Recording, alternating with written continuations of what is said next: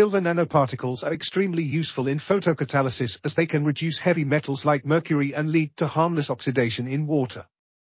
Recently, silver nanoparticles were successfully synthesized by using Morinda tinctoria leaf extract. This study is one of the first nanoparticles synthesized by using plant extract for the first time. The color of the silver nanoparticles after silver nitrate reduction was examined by scanning electron microscopy. The photocatalytic activity of the synthesized nanoparticles was confirmed by degradation of methylene blue dye. These properties were in agreement with the claimed eco-friendliness of silver nanoparticles.